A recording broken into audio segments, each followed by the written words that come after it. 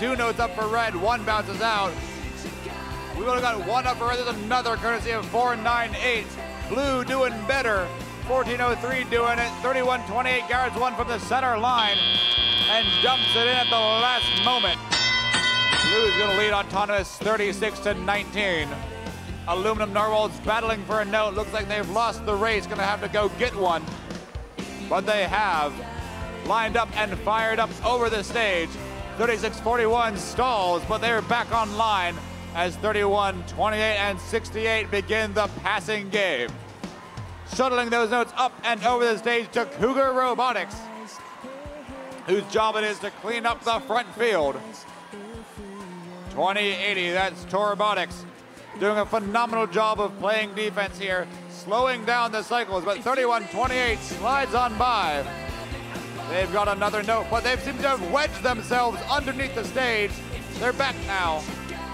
3128 lines up, two notes heading over for Cougar Robotics, starts cleaning up.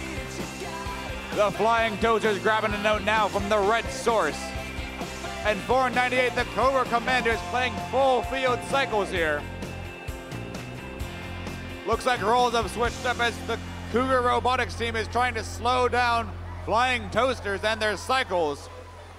It is 49-38 with Blue in the lead, but only by 11. Now make that 10 with just under a minute to go. 498 scores amplified. Flying Toasters shot doesn't quite make it in. They're gonna have to try that one again.